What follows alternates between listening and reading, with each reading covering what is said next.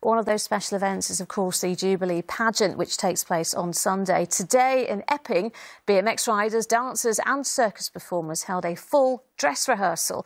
On the day, they performed picnic tables stretching 500 metres.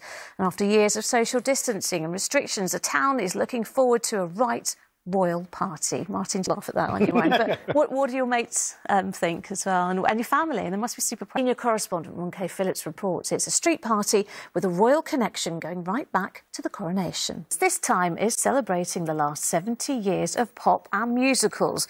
Only one man can take charge of so many decades of musical theatre. Lord Andrew Lloyd Webber, of course. Well, he's been talking to our report. People have appeared in court charged with breaking COVID lockdown. Well, I am back with the latest after ITV News at 10. Coming up, Mary with the ITV Evening News. But from me, and there's so many outdoor events planned for the next 4 days. We'll be hoping for less of the wet weather we saw at the start of the week. Here's Philippa with that all-important forecast.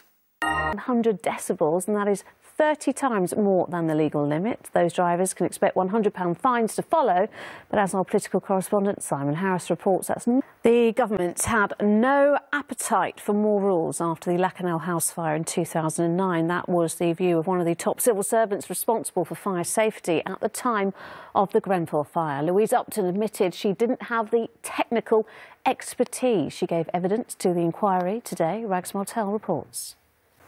And that's it. We're back with the latest after ITV News at 10. Coming up, Mary with the ITV Evening News. But from me and the rest of the London team, bye-bye.